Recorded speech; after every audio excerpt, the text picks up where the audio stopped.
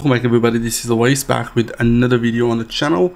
In this video I would like to show you how you can preload your data into your database when you're working with Django or Django REST framework. So I'm creating this backend API in which I have this company setup type and also packages and roles. So I want to preset some of the roles here, so I double click on that. I can see I don't have any roles added here. In terms of packages, nothing there. Company type, nothing there. Okay, so what I would like to do is use fixtures and load data from fixtures. So here I have a folder in a setup, the package, and I have this default underscore data, and here's the data. So there's a schema for that, how you define your data. So I will highly recommend go to the Django documentation to be able to learn this.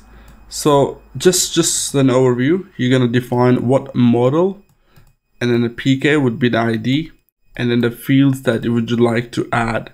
So here I've got just a model specified, an ID for that, and then the field name and the value for that. Similarly, I've got another object here, setup.role, and then ID would be 2, and then fields will have manager as a value.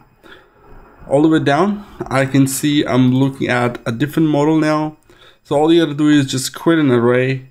Every object will have a model, an ID, and fields. That's pretty much it.